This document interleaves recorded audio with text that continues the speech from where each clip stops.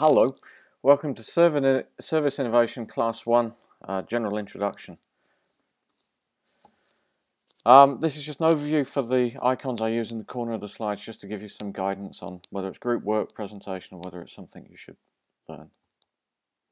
So the objectives provide you an introduction to product service systems, provide some details of services that manufacturing companies provide, and for you to identify what's meant by a product service system. The reason for this is that we need to understand product service system so we can develop innovative services for it.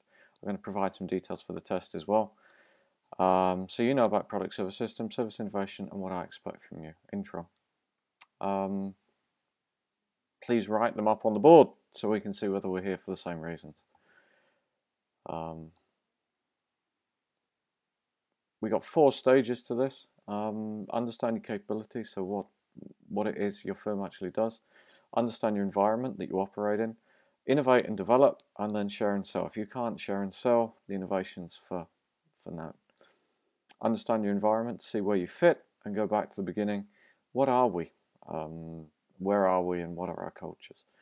Normally I'd start with the customer when it comes to innovation, but this time I actually want to start with you as a firm.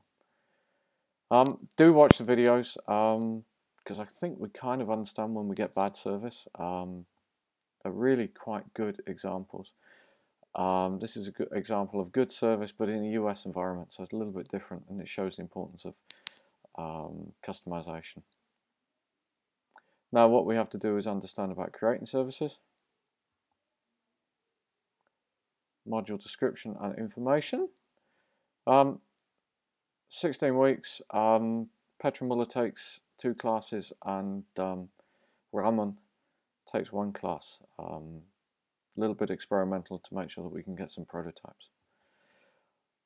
Every week, one group will give me a pitch on what they thought of the class, so we can get some feedback, and so I can see that you're learning what I think is important. There'll be a class challenge. This will change from semester to semester. So I really want to understand what it is you're going to do. I want to be able to see it. This to me is a very practical class. It's not heavy in theory, but it's heavy in practice.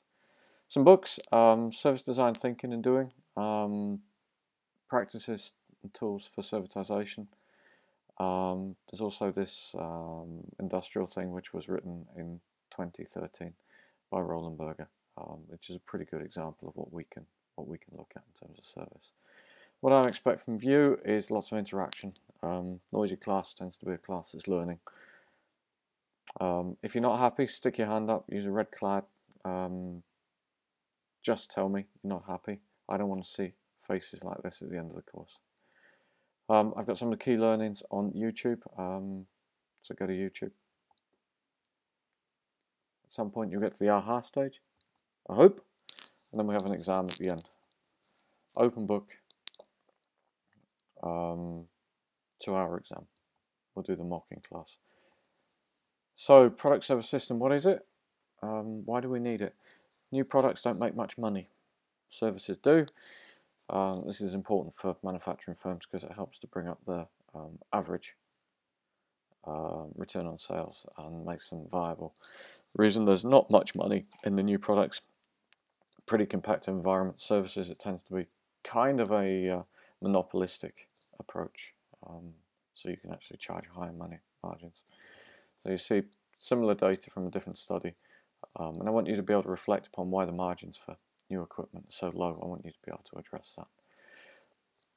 Product service systems, where we have a product with services around it, and they're pretty much integrated. So we find it hard to find out where the service starts and stops. That's really my aim here, and I want you to be able to describe that. These are the types of things we'll be looking at. Big industrial equipment, although we'll be using often well-known examples to you to be able to innovate on. But this is where I want us to be able to take it. In the groups, agree on what it is you're going to be doing in terms of the conference at the end. Okay, objectives. Do you know what a product service system is? Good. Can you describe services for industrial equipment? Do you understand what will be in the module, and do you understand what's expected from you? If you understand these, good. good start. Thanks very much.